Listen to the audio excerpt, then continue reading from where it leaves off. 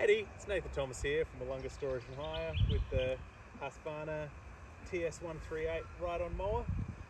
Suitable for kind of light knee-high grass or heavy, maybe shin-high grass, depending on how high your knees and your shins are. We do have different mowers suitable for different things. So this one's, great for that kind of mid-level application. To get it started, you got to sit on the seat. If you've got it running and you get off, it'll turn off. So keep that in mind. If you're trying to get it started and you're not sitting on it and it's not working, that'll be why. The other thing that could kind of trip you up when you're trying to get it started is this is the lever to engage the cutting deck. At the moment it's turned off. If we go all the way to the front, that'll engage the cutting deck. And if I try to start it, it won't start with the cutting deck engaged. So make sure that's pulled all the way back. And then the last thing you need to do to actually get the machine running is put your foot all the way on the foot brake. At the moment it's in park.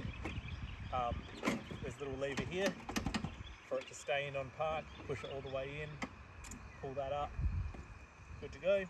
And then so what we've got is we've got our height adjust, so you can pop that down. It's meant to cut around 30 millimeters off the ground. All the way up the top's meant to be, I think, 120-ish millimeters, that is. So to get it started, you'll put the throttle about halfway on, put your foot on the foot brake, and then just turn the key all the way to the right.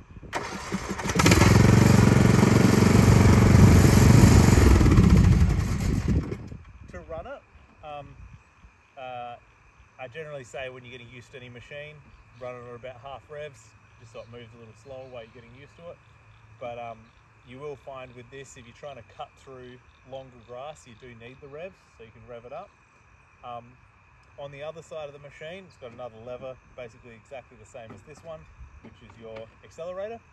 And then in the foot deck, on the other side down here, there's a reverse lever, which you press down, which basically just pulls the accelerator lever the other way. If you're wanting to reverse, on the key barrel here, you'll see there's kind of the on, like the start function, same as in your car, and then there's kind of on, same as in your car, but there is a reverse function if you're wanting to reverse. It can stall out if you're not on that function, so just be aware of that. Other than that, super simple machine. Obvious safety stuff is, if for whatever reason you think something's not right under the cutting deck, don't stick your hands under there. Get off, give the machine time to stop spinning before you start even looking under there. But honestly, best bet is to give us a call and we'll sort it out for you.